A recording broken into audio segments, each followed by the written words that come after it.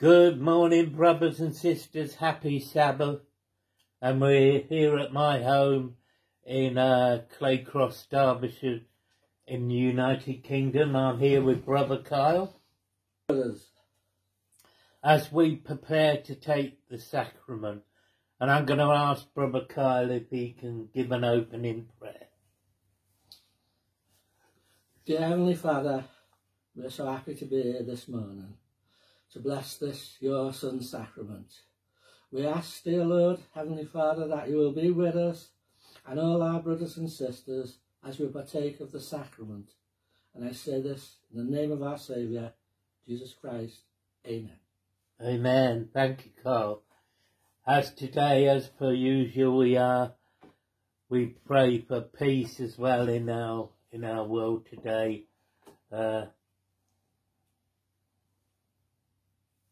We live and see so many stuff on the news, violence and stuff going on, and we wonder when there will be an end, but there will be. And we pray for that day to come. So we hope you got your emblems ready, okay? And we're going to say the prayer on the bread. Yep. Okay. So if you'd like to bow and kneel, and I'll just put my head up. At this time, we welcome all present to Christ's table.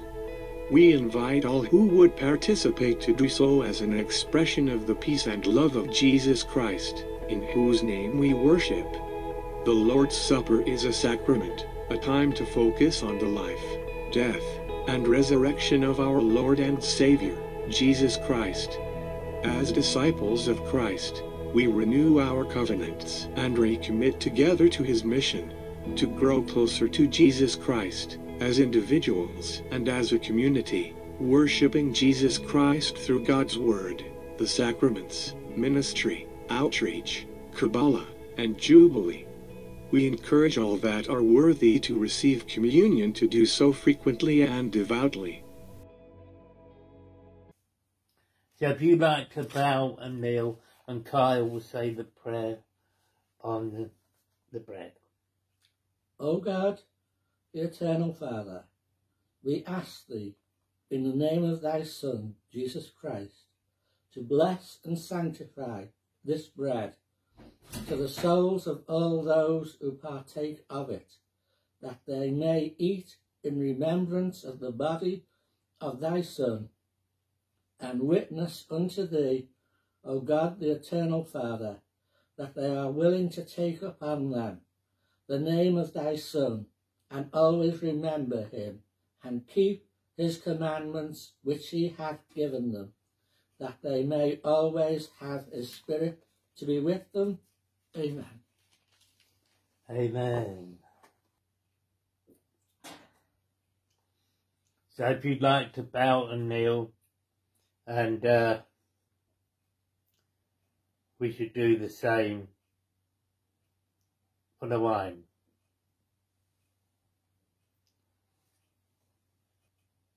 O God, the eternal Father, we ask thee, in the name of thy Son, Jesus Christ, to bless and sanctify this wine to the souls of all those who drink of it, that they may do so in remembrance of the blood of thy Son, which was shed for them, that they may witness unto thee, O God, the eternal Father, that they do always remember him, that they may have his Spirit to be with them.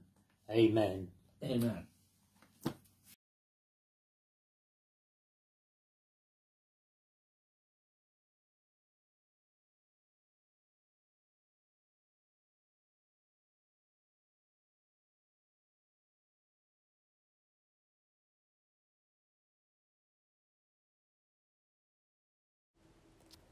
I've been thinking a lot about John 3:16, and I've kind of been inspired recently to look at some things.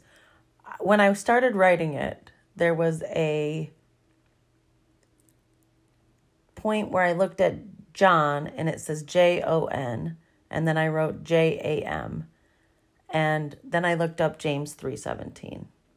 And for me, this is a very important scripture. I won't say a saving scripture, but it says, "But the wisdom that is from above is first pure, then peaceable, gentle and easy to be entreated, full of mercy and good fruits, without partiality and without hypocrisy." And 3:18 says, "And the fruit of righteousness is sown in peace of them that make peace." And I believe that, obviously for me and many others, Jesus is the guide and the important role. But what he taught is really encapsulated in this scripture and is the wisdom that we need from above. So we do need to remember to be peaceable and gentle and easy to be entreated, full of mercy, with good fruits, without partiality and without hypocrisy. And what that means for me is that there will be challenges, there will be difficulties, but when we're pure in heart, we are seeking to share the knowledge that we have or our experiences, but we don't all have the exact same experiences. We are each individual children of God. We are each, coming from different backgrounds, different faiths sometimes, different experiences. I had a very challenging and difficult childhood, and I learned from that to be very willing to advocate for myself. And Jesus is an advocate also. He's often an advocate for the meek or the rejected or the poor. And sometimes we're in that darkness and that point where we need somebody else to advocate for us. And in that, I feel like Jesus is a great advocate. But I also feel like Jesus wants us to be like him. He wants us to advocate for ourselves. He wants us to do good and seek wisdom, seek mercy, seek kindness, and really love others. And that's what the example of Jesus is for me. I look at that, and I really do believe that that is such a huge part of the gospel that I believe. I am a respecter and worshiper of Christ, don't get me wrong. I really do think that his example, his teachings, his love are so important to guide us and direct us and bring us back to our heavenly parents and live a good life. It's not about, contention and coveting what somebody else has, but really experiencing what we have in life and being appreciative and grateful for it. And I know it probably sounds rude, but I do have some challenges in my life that I've had to work through. And I know everybody's gone through challenges. Whatever trauma or triggers you've experienced, whatever hopelessness or helplessness you've experienced, whatever isolation or insecurity. I mean, people deal with substance abuse or, chemical imbalances or a sense of shame. And I feel like as we look at what Christ teaches in James 3:17, we can overcome so much in our own lives. But looking at others and not necessarily judging them, but being understanding of their experiences is important. Why? Because no matter who they are, what their station is in life, how much money they make, what their experiences have been through, we should treat everyone with respect. But sometimes when your station in life has made you the queen and you think that you are above everybody and you are perfect or you are glorified because of who you are, it's not because of who you are. It's the blessings that you've been given.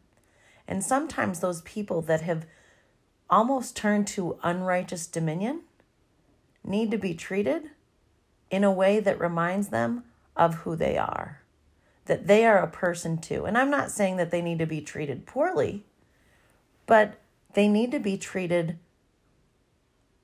like a person. And nobody should be treated poorly, but treat them like everybody else. You are special because you're a person. You're not special because of your station or how much money you make or the color of your skin or the religion that you are. You are special because you are a child of God. More importantly, though, I think that there are many of us who feel like we've been treated bad. We've been treated so bad for so long that we feel like kind of not good enough.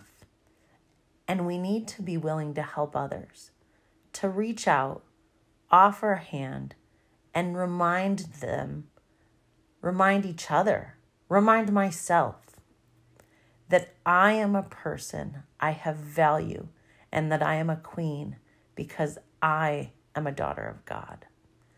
Now, take that how you want. If it doesn't work for you, that's okay too. But that is what I believe that the gospel's about. And I believe that that's what Jesus teaches. Jesus challenged the Pharisees and the Sadducees. Jesus challenged those in leadership who were doing unrighteous things. And Jesus also went into areas with the tax collector or sinners or those who are considered unrighteous and reminded them that they are special too. And I think we all have something that we're here to do. We are individuals. We are children of God. And God loves us not for the money we make, not for the clothes we wear, not for the color of our skin, but what is in our hearts. And in our hearts, I believe that if we are pure and are true to ourselves, and we are peaceable not just with others, but with ourselves, we are gentle and easy to be entreated, willing to look at another perspective, willing to see that our experiences are not the only way to look at things, full of mercy and good fruits. And without hypocrisy, we will do so much better in our lives. Again, something that's silly, but I watched the movie Overboard, the old one from the 80s, with Kurt Russell and Goldie Hawn last night. And there was a line in it after she had amnesia and then realized who she was and went back to the boat. One of her, people who worked for her said to her, his name was Andrew, I believe. He said to her, there are few people who get to experience so many stations in life. And that is really a blessing. And being willing to see it from another angle, being willing to have an open heart and be merciful for others is the teaching of God, is the teaching of Christ, is the teaching of James 3:17. I appreciate your time. Thanks for listening. In the name of Jesus Christ, amen. So I'm going to ask for prayers as well for me and Kyle. Kyle's got another gallstone, and I'm going to have to go for eye laser treatment because I've got blood leakage in both eyes. So I'd like to say, brothers and sisters, please keep Brother Michael in your thoughts and prayers as he has his struggles and problems with his eyes. Please say prayers for him. And for Brother Kyle for his gallstone, that he get another appointment soon. And we also pray for Brother Mark Cleaver there in Preston. Is it Preston? Preston, yeah. Yeah, he's Preston, yeah. We pray for him, and we know he watches, and he's been joining in on the prayers on a Thursday night. I couldn't do it this Thursday, so I think Mark was there, so we got some people to pray for. Yeah. We had a prayer request in for prayer for some people, and I can't remember, but I'll remember on Thursday. So we pray for all those people that need healing prayers, and we pray for our fellowship as well, that more people watch these videos. And I'm going to say a closing prayer. I know we're short but sweet, but we just wish you a happy Sabbath. And I'm going to finish off with a closing prayer. Heavenly Father, we thank you for this time, and we thank you for your Spirit being with us. And we ask that your Spirit continue being with us, and everybody that knows Jesus that follows you. We pray for our friends all over the world. We pray for Terry's in Germany, and Brother Larry from the Church of Jesus Christ with the Elijah message. I got a message from Robert that I guess they're on their way to Africa to do some missionary work, so we pray for them. Pray for Robert in Germany. We pray for David and Brant in the Americas, and Wednesday, and all the other people we know that have something to do with the fellowship, and Alan. And we pray that this fellowship, which David does, and that brings all different churches together so we can come as one.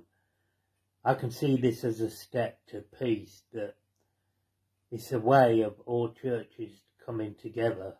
So God, you brought us to David's church, and we ask that you bring more people, Lord. And that, yeah, we can bring peace.